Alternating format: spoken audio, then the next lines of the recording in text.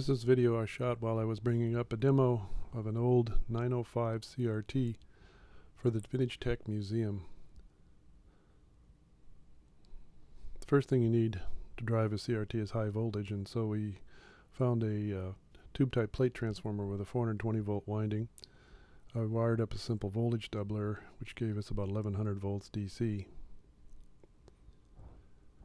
And in the donation pile at the museum was a phenolic board, must have come out of an old oscilloscope, with some multi-megohm resistors and multi-megohm pots that were already wired up pretty much to create the voltage divider for a CRT. Here I am firing up the CRT for the first time, checking for the glow of the filament. It has a 2.5 volt 2 amp filament.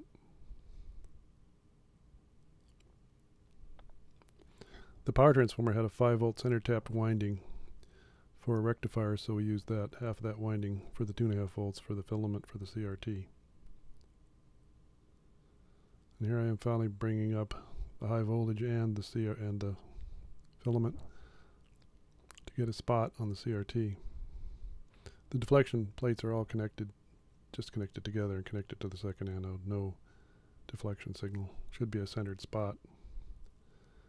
But that's the intensity control, and seemed to have a odd effect on the shape. The focus control varied the spot size, but the intensity control also varied the spot size and the spot shape.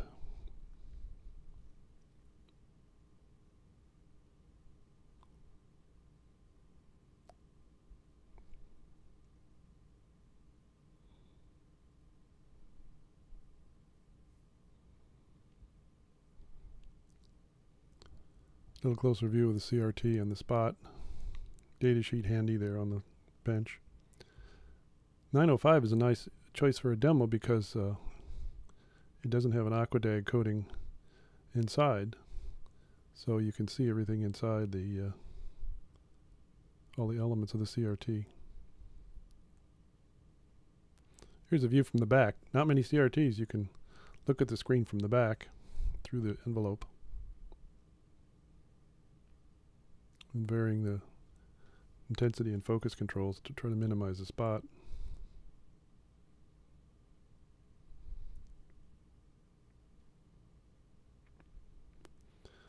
Now I'm just wiggling a really strong little magnet near the screen and see what effect it has on the beam.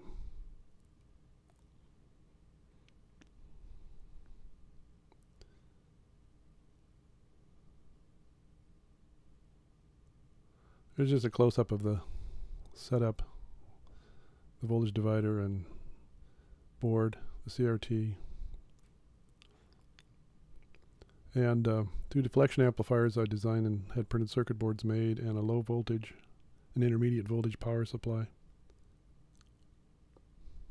Filament transformer on the right there is, in fact, you can see in this view the filament transformer is gone because it turns out we didn't need it because we had the filament winding from the big transformer. And here's the first image on screen, and you can see it's swimming quite a bit. It's a combination of magnetic interference and also the variation, as it turns out, in the accelerating potential. 1100 volts had about 100 volts of ripple on it.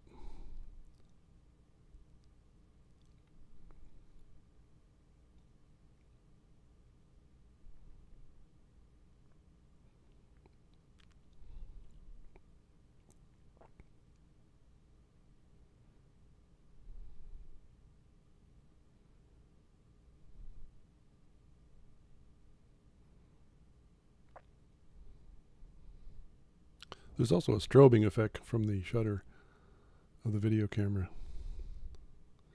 Another view of the setup. That supply up above is supplies 300 volts for the deflection and 12 volts, plus minus 12 volts, also for the deflection amplifier, and 5 volts for the little microprocessor that's actually driving to produce the images.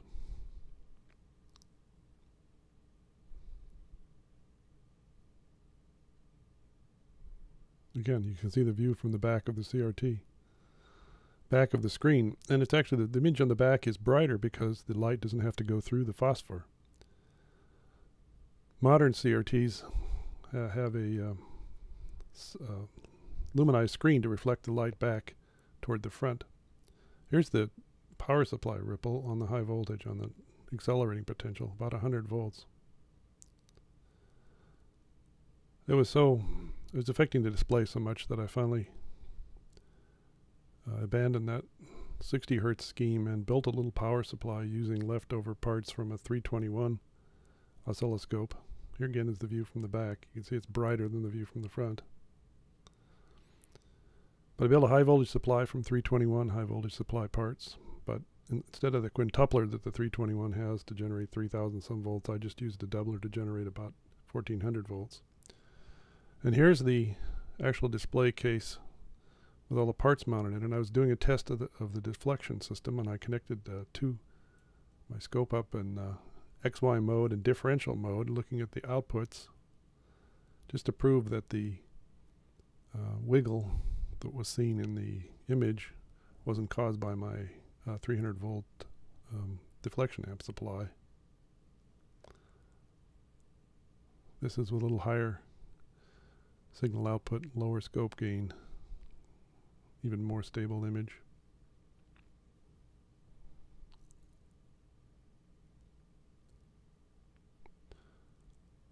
Here again is it mounted, the CRT mounted in its display case.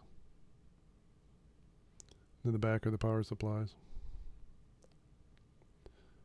But even with the new high voltage supply, the picture still wiggles, and it's because of magnetic interference. A lot probably from the transformer that's used as the filament transformer. Here's the unit in place, in its place of honor beside the other CRTs on display at the museum.